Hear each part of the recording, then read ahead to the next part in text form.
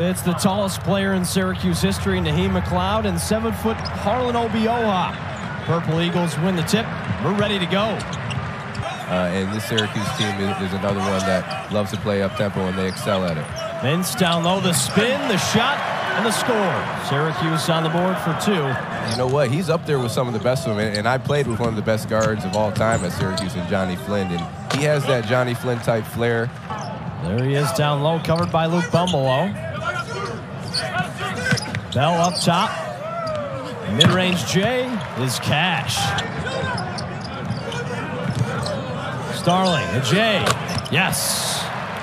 J.J. Starling, his first points of the day. You said you knew early on that he was going to have the career he does. I did. You know, while I was out messing around, you know what, Jack? This guy is coming out competing at a high level. His squad's hanging tight with Syracuse right now, 6'5" after the Luke Bumblelow 3. Here's Judah Mintz pulling up from mid-range. Gets the and one on the jumper. At the three-point line, but, you know, he's a heck of a player getting downhill. He's a heck of a player in that mid-range, and, boy, I tell you what, he is tough to stay in front of. Braxton Bayless dishes off. Bumblelow from downtown. Yes! You know what, and that's a tough shot right there. A really good defensive player out on the perimeter and also in transition. Niagara back in transition. They add 2 more. That's Trey Bullock on the board for the first time today. Purple Eagles with the lead. There's Bayless down the lane. Cut off by McLeod. And there's that presence that we talked about earlier in the game. Mintz two-handed slam. Syracuse back in transition where they belong. Exactly how SU wants to do it. Yeah, and on that last possession, speaking of McLeod, absolutely. And you need that, especially with a young team. You got to keep that energy high. That's a big thing, a big attribute to have is big energy and effort. Bumblelow another 3. 8 points per game.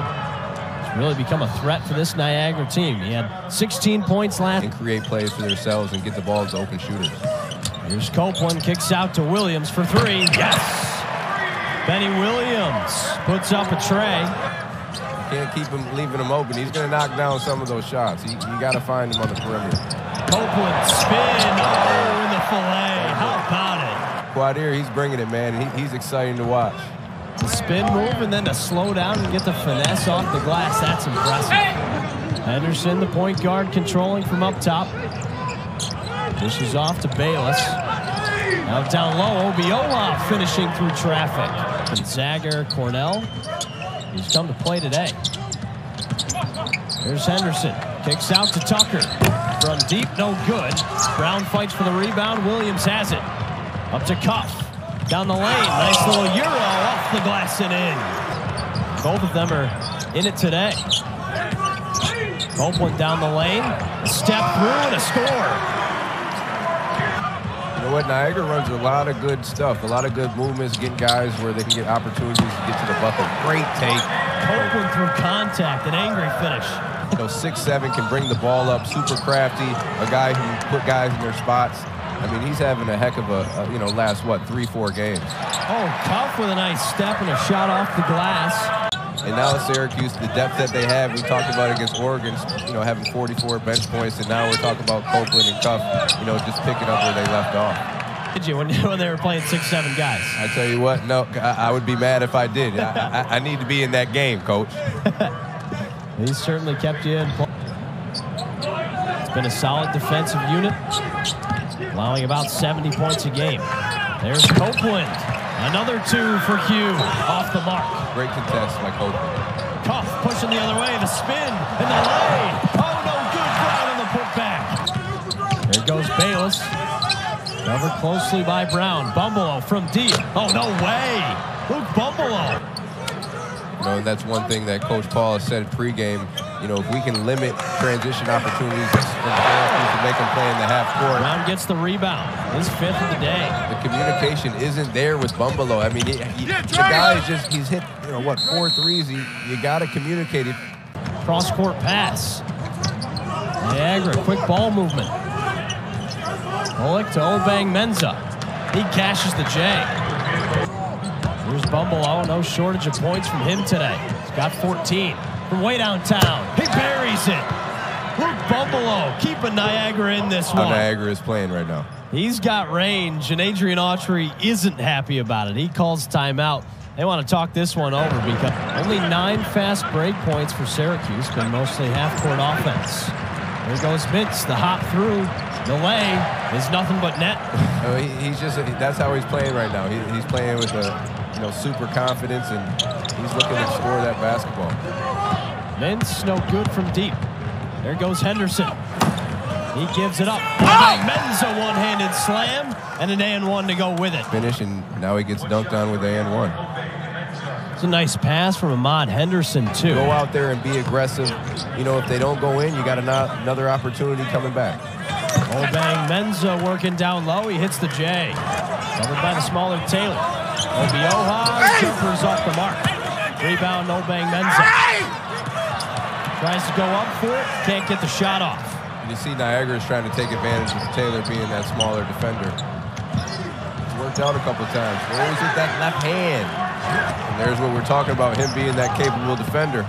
Step through, kick out. Right back to him. Over to Bell from deep. Oh, you bet. 45-33, the Cuse on top. In the corner, Tucker from deep. That one's off the mark. Push. Out in transition. Bell snags the pass, puts it up off the glass, and he gets 2 more. Step backs off the mark. The crowd tried to put it back, but couldn't. Tell you what, though, the separation right there was elite. Taylor hits the jumper to extend the lead.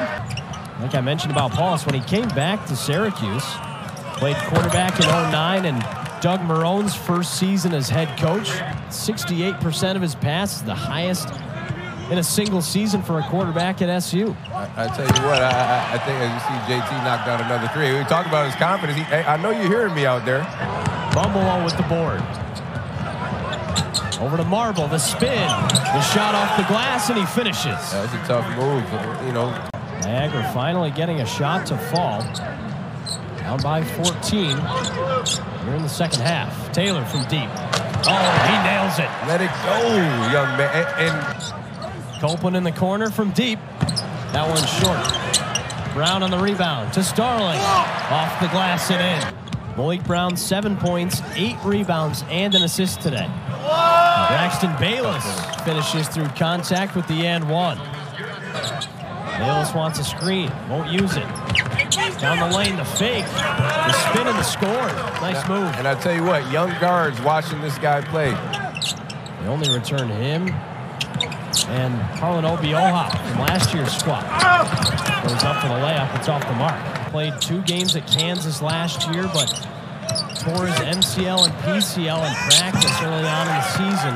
Had to sit out the rest of the way. Since we said talked about his athleticism, he comes out and gets 2 blocks. They're hearing us out here, Jack.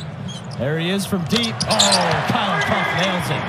Indiana is known for some big-time basketball. Their high school basketball games could get 20,000. Brown soars and slams. Great roll to the rim, Maliq. Big time.